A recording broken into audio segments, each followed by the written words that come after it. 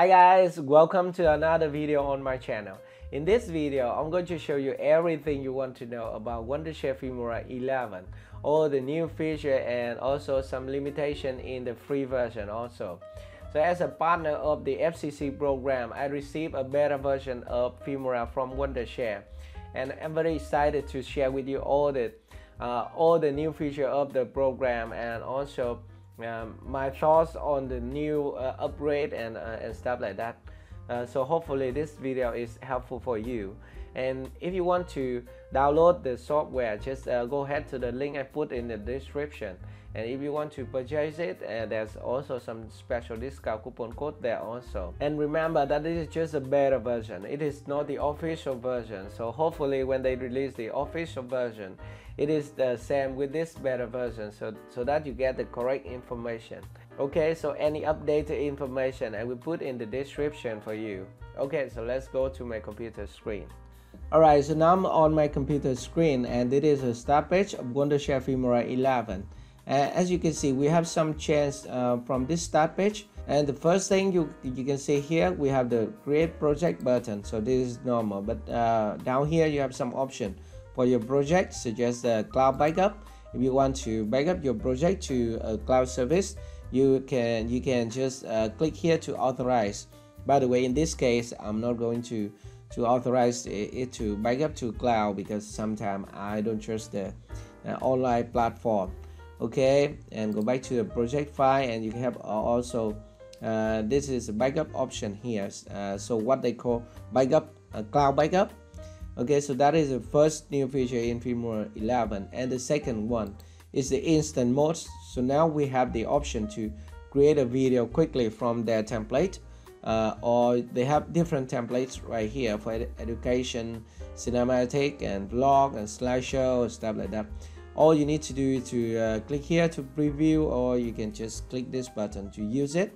For example, if you click this button to preview, you have some more options. Okay, so these are the templates that they have. Business, corporate, and it's a big deal, minimal real estate, stuff like that. So if you want to use this template, all you need to do is to just click use the template, and it will open a new windows to create a video for you. But before doing that, you have to import your footage to the software. Okay, so just for example, I just want to use some of my footage here. Just click open, and then we can just double click here to import more video and more image to the software. And now you can click this button for auto create. Okay, so it will create a video automatically for you. In my opinion, I think this is an interesting feature because if you are lazy or you don't want to edit your video or stuff like that, you can just put the image and video into the software, and it can create a video for you. And being mentioned that when the creation is finished, you can also adjust the title, the effect, and the transition, or replace the music and mute the audio and stuff like that. You have some basic editing feature in the timeline also. A few moments later. Okay, so after a while the creation is finished, and to be honest, you have to wait for the creation. And the time you have to wait is up to your video duration. If you want to create a long video, then the creation process will be very slow. Okay, and here's the timeline, and we mentioned that you have some option here. So this is the editing timeline. So you have some button here for the element and the slideshow and all the stuff like that. All the thing here you can customize like the way you want. Okay, so you can customize the text and the effect and elements and transition and stuff like that. And you can also even change the template right here. So you can select T, and then you have all the title and all the music here, and also all the templates that you want to use or not. So it is very easy, and I think it is a great feature for beginner and for lazy people who don't want to edit their video. Okay, so that is the second new feature in Filmora 11. And let's go back to the home page. So I'm going back to my home page and I'm going to click save. So this is just an example video, instant video. Okay, let's go back to the home page, and the next feature I want to show you is about the speed ramping or curve speed in Filmora 11. So I'm going to just open an example project. So this is my sample project that I just import some footage of me, and let's drag and drop this footage as an example. So this is a 60 frame per second footage, so that I can make a slow motion and also some fast forward, for example. All I need to do is to just put it on the timeline and keep the project setting. So I'm going to change the project setting to 24 frames per second. Okay. And now we have a new button here with a speed. So we have a speed button, but when we select the speed, we have another option here, speed ramping, meaning that you can add keyframe to your speed to or use the speed presets to make a slow motion video or some kind of interesting video. And for normal speed change, you can click here, uniform speed. Okay, so this is uniform speed, and on the right side you have another button, is speed ramping. So if you want to just slow down the video, you can just slide this one to slow down or fast forward, okay, or reset it. So this is normal speed change in Filmora 11, and it is the same in Filmora 10. Okay, and this is a speed ramping option. For example, we have a clip here on the timeline, and now we want to do some speed ramping or stuff like that. We can select the speed ramp option here, and we have some preset speed preset here. We can select this one, and let's see the clip on the timeline. And we have two timelines. This is a speed timeline, and this is a video timeline. Okay, so let's play it. The same, the playhead will move to the same position.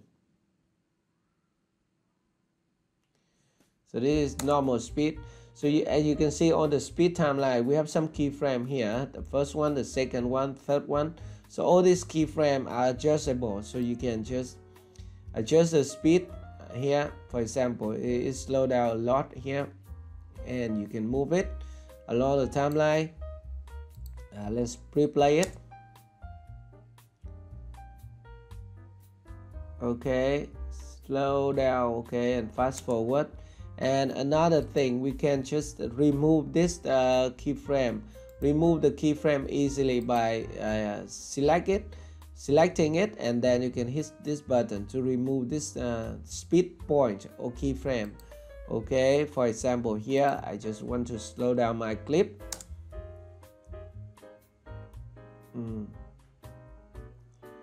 It will slow down from here to here, and then come back to normal here. And if you want to add more speed point in this position, for example, you just want to click this plus button to add more speed point. So for example, I can just fast forward 10 times, and now we have this video.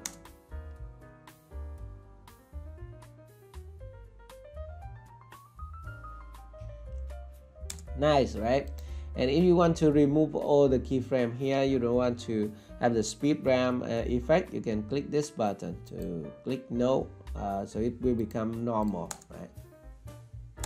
Okay, so that is the speed ramping option in Filmora 11, and in my opinion, I think it's very interesting to have this option, and I'm very excited to play around with this feature in my next project.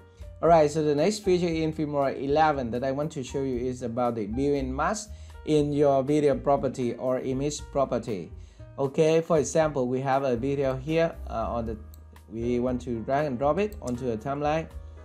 And now if you want to add a mask to your video, all you need to do is to select the video here and then click the property. Okay, so when you click the property of the video, you will see a mask tab here. So you select it, and now you have some preset mask for your video. Okay, so sadly it's just a preset mask, so you don't have the freehand mask where you can draw around your subject or stuff like that. By the way, you can select a single line here. This is a mask, and you can add a keyframe to your mask also. For example, I can move my playhead to the beginning of my clips, and now I want to add one keyframe. So this is the first keyframe for my mask, and we want to move it to the next position, and select here and then adjust the mask to this position. So by doing this, I have created two keyframes for my mask. So we can have this one play. It's very nice, right?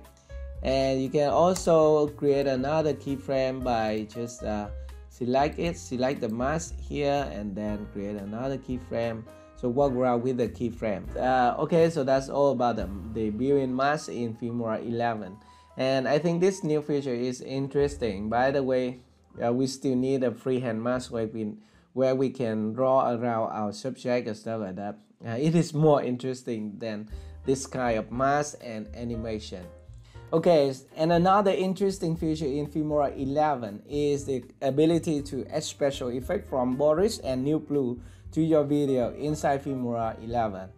Let me show you. So when you go to the Effect tab here, you see some folder here, BorisFx and NewBlueFX.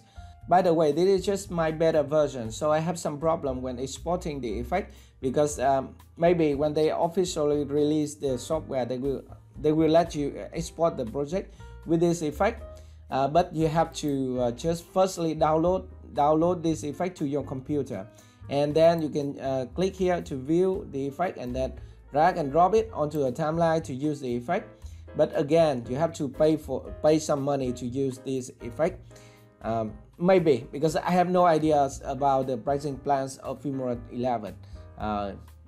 Is it included in the software, or you have to pay something like the AI portrait or stuff like that? But I don't know.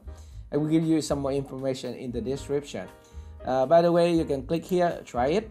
For example, then hi guys, welcome to effect, and we can double click at the effect to customize it. So there's many things to customize. Okay, so kind of more and more complicated to customize an effect in Filmora 11. Okay, by the way, it's a good thing that there's some professional effect here, BorisFx and NewBlueFX.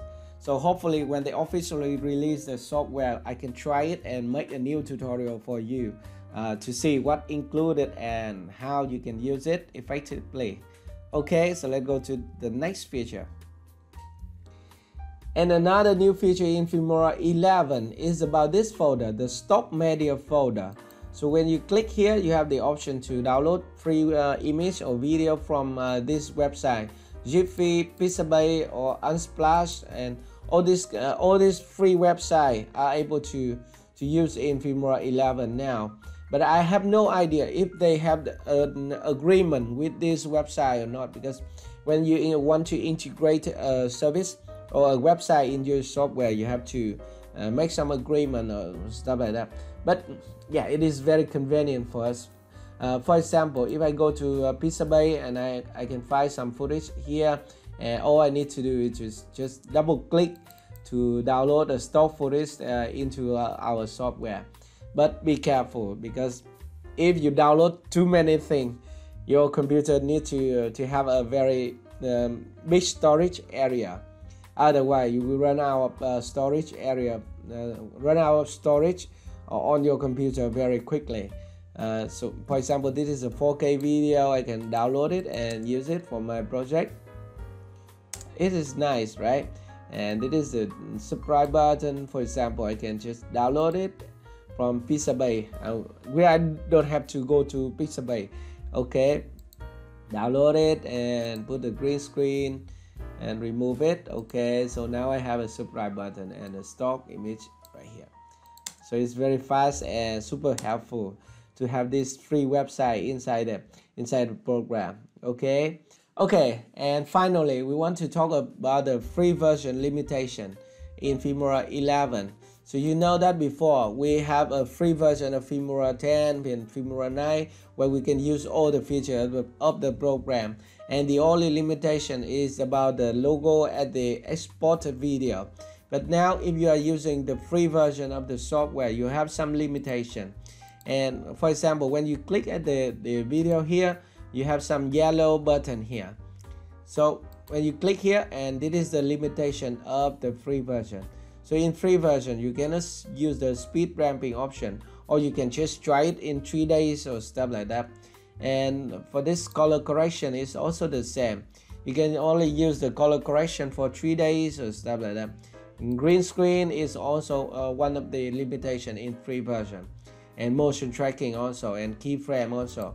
Okay, so if you want to use all the feature of Filmora 11, you have to purchase a license.